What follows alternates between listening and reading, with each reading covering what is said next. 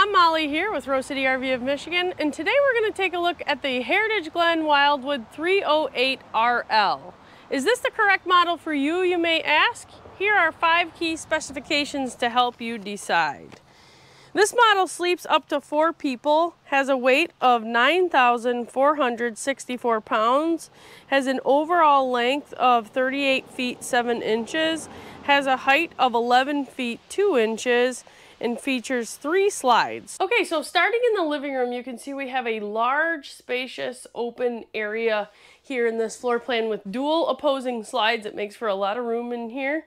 This 2025 model is going to feature brown furniture with black accents, as we like black fascias around the slide, black window trim, with a light brown flooring contour, so it looks really nice all together with our black and gold faucet fixtures and such. So not a whole lot of changes from 24 as far as features go, but color schemes have definitely changed and are an improvement in my opinion.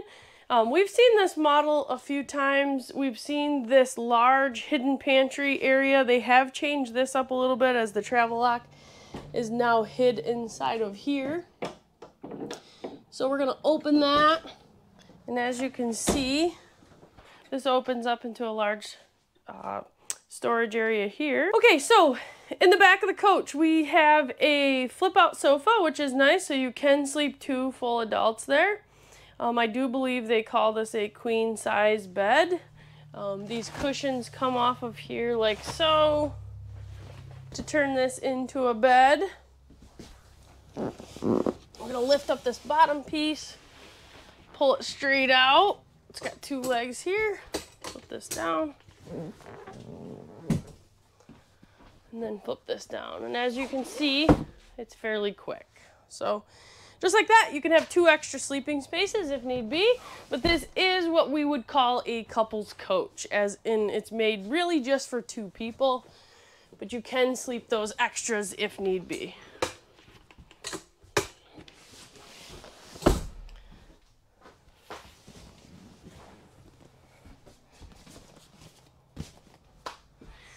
Okay, you can also tell that we have a ton of windows in this model. I like that about this floor plan. This one has done really well for us. A lot of good feedback from customers. We've sold, I think, 3 of this model already this year, and everybody has been extremely happy in the long term. So that always makes me feel good when they're not just happy on day 1 and after owning it for 3, 4, 5 months and spending some time in it, they're still happy. So next to the couch here, we've got dual outlets. So here and here, so lots of places to plug in all your gadgets. 2 puck lights overhead here, just push buttons, and all those are gonna have those. These windows feature really cool blinds. They're hidden, it looks really residential. And all you do is just pull these together and they are magnetic, so you get that nice clean look, no more valances, wood square trim, which I like on these square windows. So moving to the door side slide. So this is going to be the slide that is on the campsite side. So it does stick out a little. So you're going to want a larger campsite for this unit for that reason. This has dual awnings, which we'll show you outside, so you're not losing out on awning space.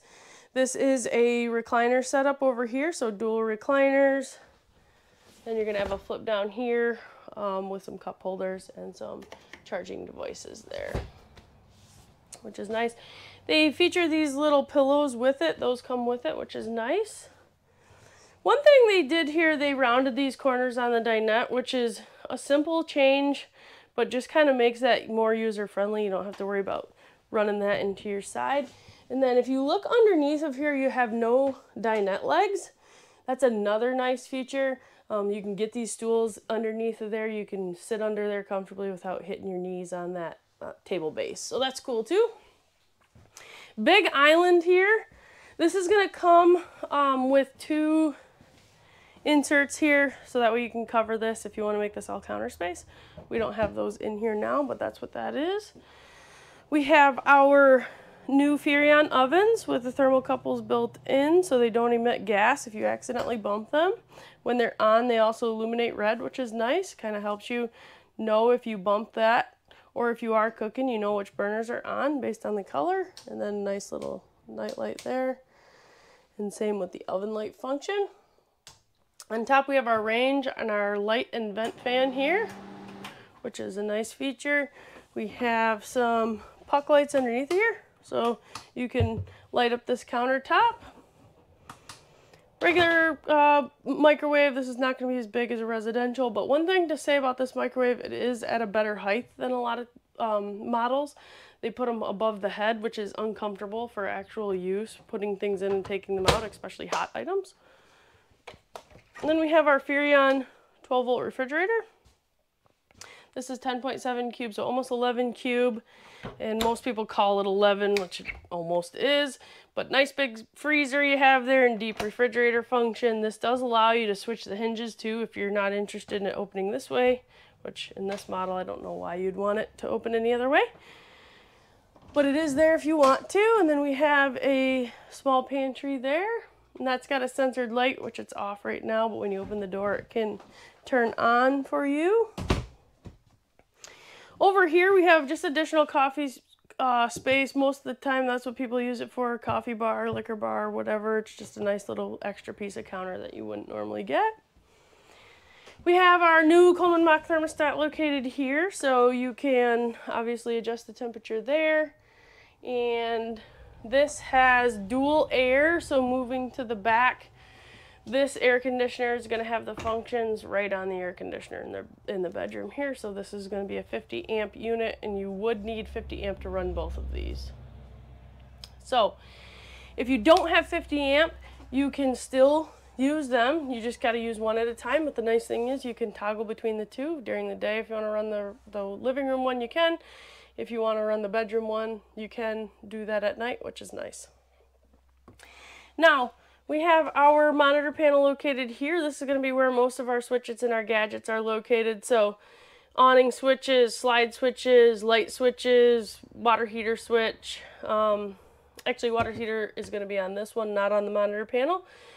This is on-demand water heater on this one, so you can control your temperature right from here, which we like. We will tag the Suburban on-demand water heater video to this if you want to see that one on how to function that as far as take a shower. There are some settings on this that are better. If you need to know that, definitely tune into that video. Then we have a cool JBL setup in here. This has JBL interior speakers. I believe they're exterior too. We'll check that out on the outside. But you got Bluetooth, you can control the volume and everything right from here. That's a much higher quality system than they were ever using before. So we have a nice bathroom in here, nice tri-slide, some storage next to the bathroom, which isn't huge, and then underneath of the counter a little bit, and then we have this really nice rounded mirror with a backlit. It just really looks residential in comparison to a lot of them. So big bathroom, feels really nice and homey in there. And then back to the bedroom here, we have a huge storage up here. As you can see, this is just massive. You can put washer dryer in there. You can just do storage clothes options. You can hang from there. Really a lot of options if you're an extended stay RVer with that. And even if you aren't an extended stay RVer and you just want to have a lot of space, that definitely allows you to do that. Little hamper here, and then our 3 drawers there.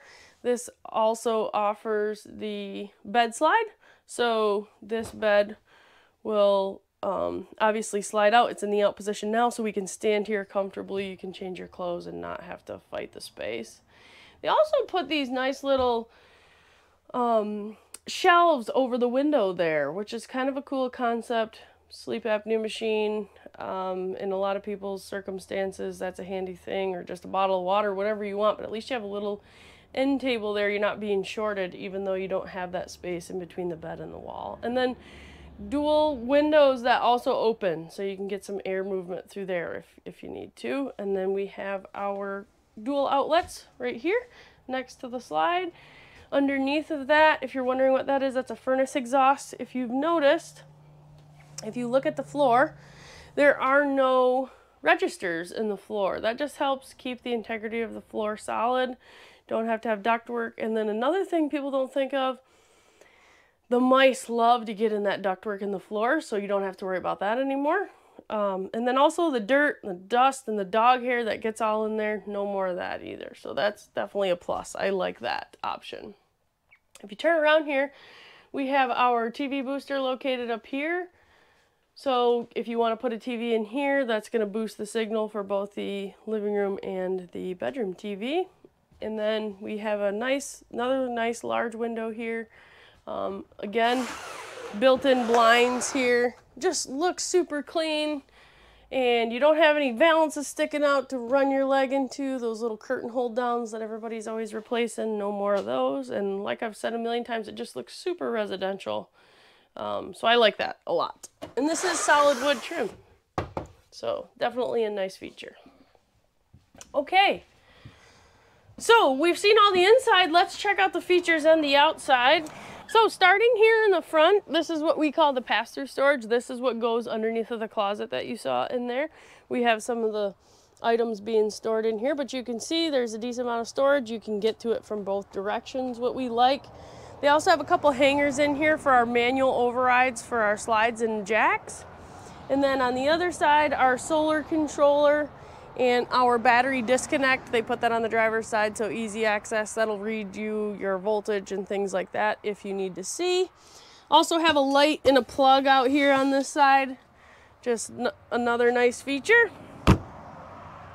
So moving along here, we have our power stabilizers front and back. You're gonna have one switch that controls the side, the door side and the off door side on the front or the back when you run those. If you ever looked at an RV and you saw these little holes here and you wondered what those are, they can be a couple of things. If you look underneath here, we can see the spare tires right here. That's how you're going to raise and lower that spare tire, okay? One of these is for that, and the other one is going to be the manual override for the slide. Those are always going to be on the off side of the slide, so if that slide's on the opposite side, the manual override will be on the other side. So there's a jack handle that you can use for that. You just put it in there and turn that if need be. If you have a power failure or a parts failure, you can still get those slides in.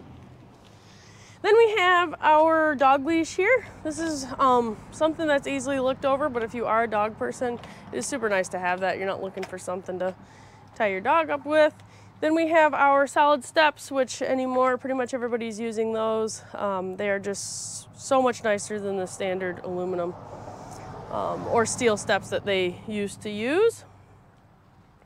And then if you come along here to the outlet here, this is going to be GFI protected, another cable hookup, so if you want to put an outside TV out here, you could. Looking at the exterior of this coach, it's going to be all grays and blacks, which is really nice. It just looks good.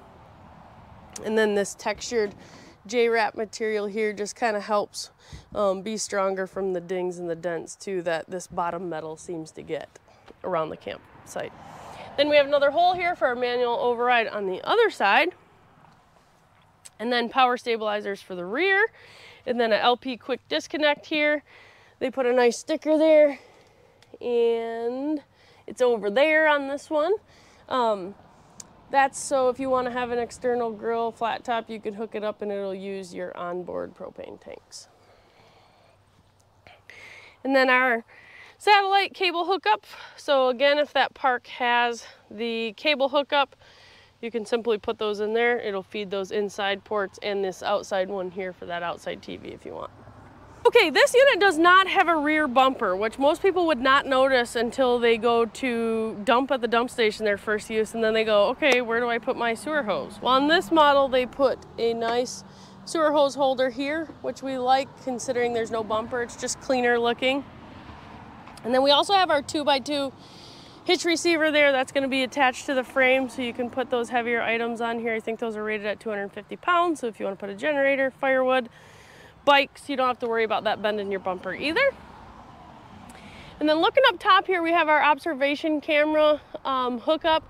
This does not come with an observation camera. It is pre-wired though. All you do is take those 4 screws out. It's one plug. You can pop that in there and you're ready to go. You can see behind you at all times. Again, it's not just for backing up. You can run that when you're going down the road, and if you do have bikes or if there's somebody behind you, you can see that. It's just kind of a nice option. And then up here we have our on-the-go ladder system. That is the Lippert ladder. We have a video for that also. We've had a few comments about people wanting to use other ladders. You can definitely use other ladders. That's just made for that one. But it's definitely not the only one that you can use it with. Just be careful if you use an off-brand one. Make sure you get some sort of hook to hold on there so you're not risking it by tipping over on there. Now in the back here we have our 50 amp hookup. So this is a good location for that. Usually your posts are going to be in the back of your site. Moving along here we have our range vent up there. And then we have both sewer ports here. So your bathroom and the washer dryer hookup is going to be on that front one, and then your kitchen and your toilet is going to be on this one. So obviously the 3-inch and with the black handle is going to be for the toilet. The 1.5-inch gray is going to be for the kitchen. Coming over here, like I said, that's going to be bath. Obviously not the toilet, but just the sink and the shower. And then that one going to the front is that washer dryer hookup. So we got 2 gray tanks on here. It really gives you a lot of space if you don't have full hookup. Okay, moving up here, we have our furnace exhaust. We like it when they put the furnace exhaust on the off-door side because there's a lot less risk of putting anything in front of this and making any fire. Below that, we have our on-demand water heater. So that's what you see here. This has a master switch out here. So you saw the controls inside. I told you you could adjust the temperature from there. But you gotta have this switch on. If this switch isn't on, that's not gonna have any power and it's gonna seem like nothing's working. Then next to that, we have our city water connection, our black tank flush, and our freshwater connection. So our city water connection is going to be if the campsite offers a water hookup, you can hook your hose right up to there and use the water pressure off of that.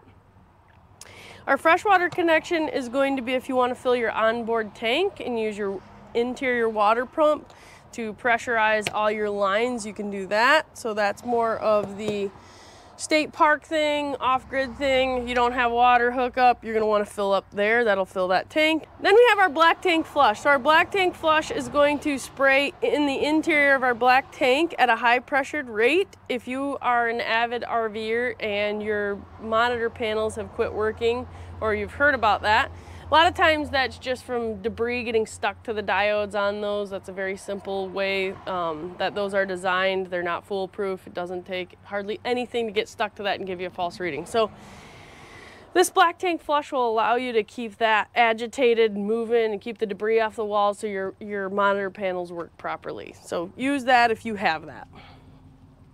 And then we have our outside shower. This is going to give us both hot and cold to the exterior, which most people wonder why you'd use that. I prefer it when I am done at the beach. I'm camping now. I just used mine the other day. It's really nice to rinse your feet off with warm water. You can get water from the dog outside. You could actually take a shower out here, whatever you want to do, but it is nice to have it. We have this storage that goes underneath the bed. So we have our pass-through in the front. And then we have our under bed storage. That's going to be the extent of our outside storage on this model. Okay, and then last but not least, we have the other side of our pass-through storage, which you saw on the other side. And I mentioned we had a battery disconnect and a solar controller located here. So that's going to be the voltage regulation from the panel up on the roof. This is equipped with a panel, one 200-watt solar panel up there. And then we have our battery disconnect located right here. So up here we have our battery. Heritage Glen comes with a AGM battery, which is really better than a deep cycle or flooded or lead acid battery, all those terms you hear people use. And then dual 20-pounders on here, and then a power front jack. This is also going to have a manual override. You just pop this little rubber piece off, put one of those jacks handles that they gave you in there, and you can manually move this in the case that you need to. So that's going to do it for our 308 video. This is a brand new 2025. So if you're interested, let us know. We do have one on lot right now. If you want us to answer any questions, we'd be happy to. So if you like this video, please like and subscribe.